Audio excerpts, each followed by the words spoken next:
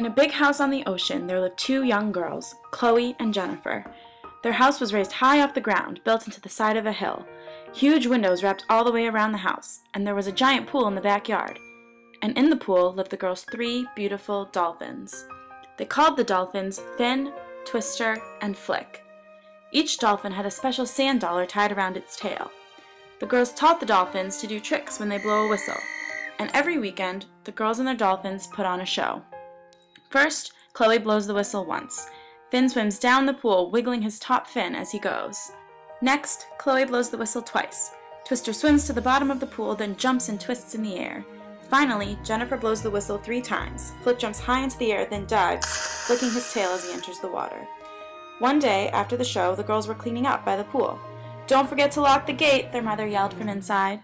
The girls turned to the gate and noticed a tall man in a hat watching them from outside the fence. He stood there for only a moment before turning and walking away. That night, Chloe woke up to silent darkness. She didn't hear any splashing in the pool. She walked over to the window and looked outside. The gate to the pool was open. The dolphins were gone.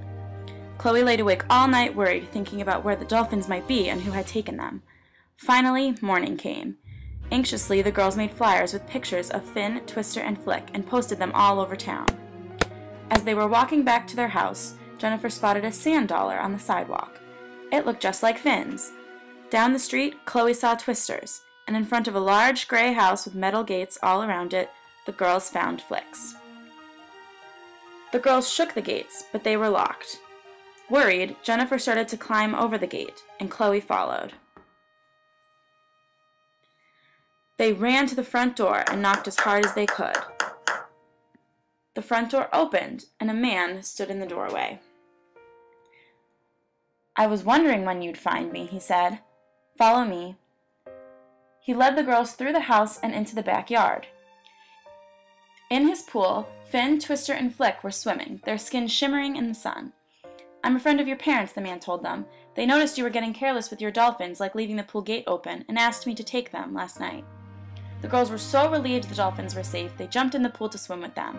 The man in the hat jumped in too. And Chloe and Jennifer never left the gate open again.